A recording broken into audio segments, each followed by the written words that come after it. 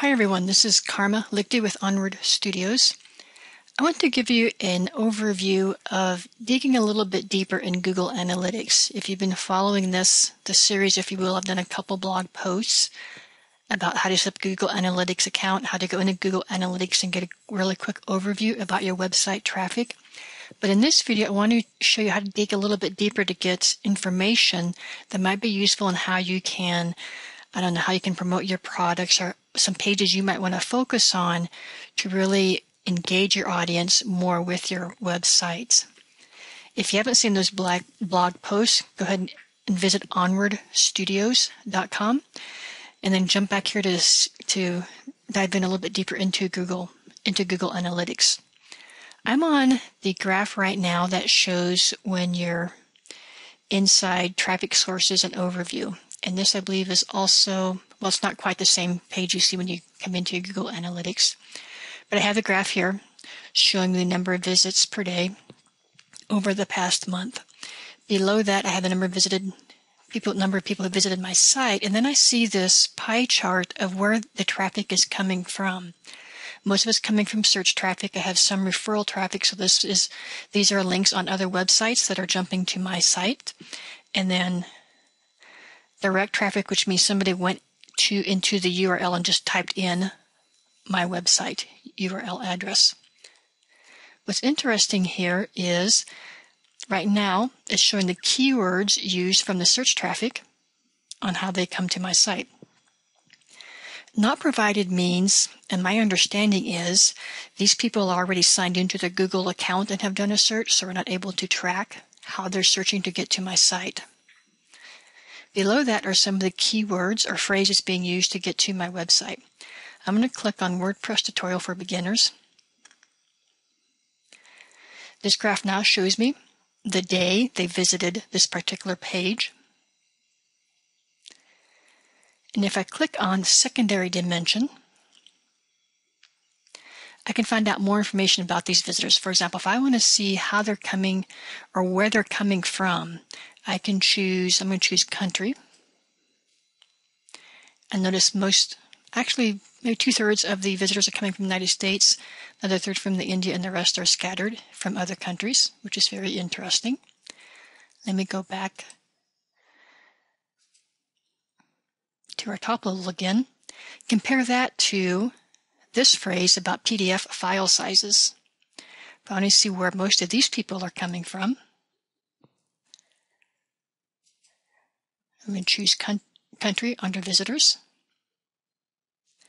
And just under half of those people are coming from India, Malaysia, so that area of the world, versus what we saw in the WordPress keyword phrase. Most of those people are coming from the United States. So just interesting information about where your visitors might be coming from by keywords. Back at the top.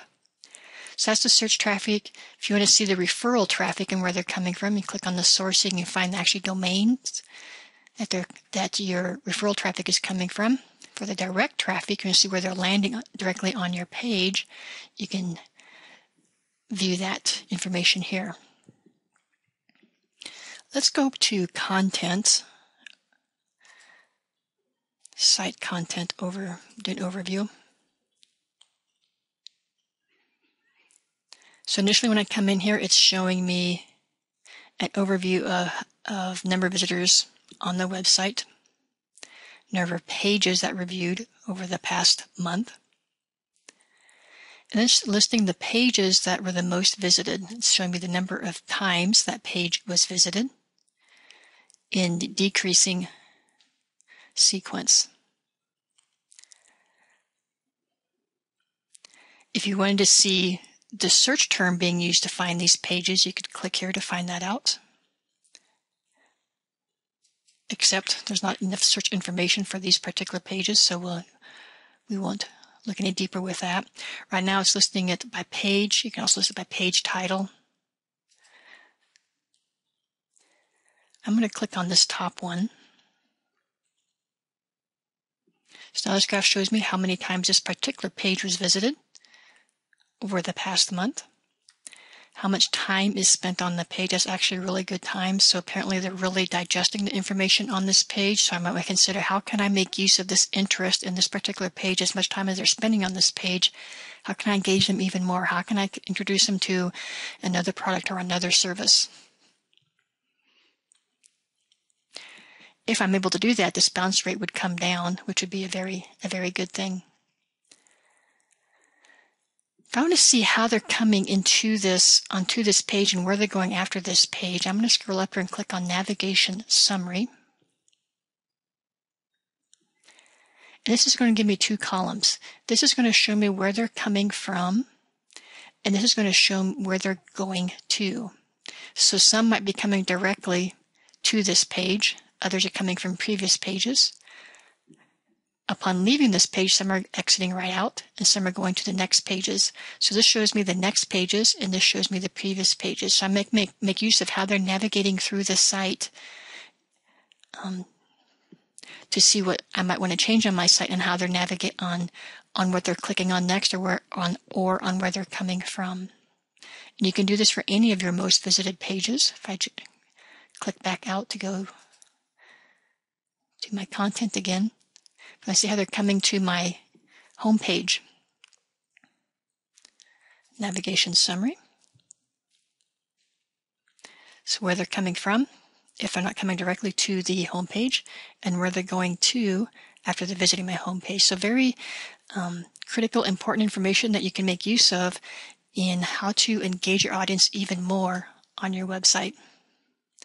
So that wraps up this quick tutorial on how to dive a little bit deeper into your Google Analytics information and how to make use of information to increase engagement on your website.